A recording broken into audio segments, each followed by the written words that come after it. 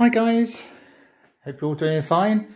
Now we go from one extreme to the other here. You would not believe these were made today, yeah?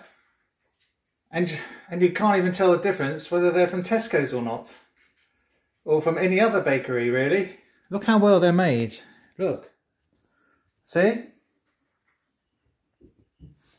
Absolutely incredible details. Got some wonderful Smarties in them, wonderful big thick Smarties.